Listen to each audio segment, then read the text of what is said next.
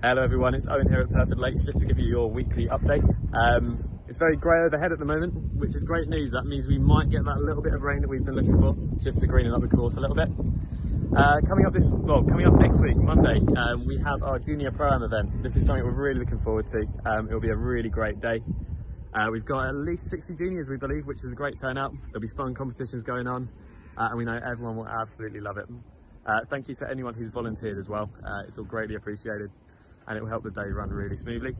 The following week, on the Tuesday the 30th, we have our annual Society Masters competition. This is a competition for our top 36 golf days of the year. We invite back the course or the golf day organiser and one other to compete in a competition. Plenty of great prizes involved there as well. And best of luck to anyone playing in that. Finally, the week after, we have Club Champs. This is on Saturday the 3rd and Sunday the 4th of September. Entries are now open, so get yourself online, get yourself booked in, and hopefully we can see as many of you there as possible. That's everything from me. Take care.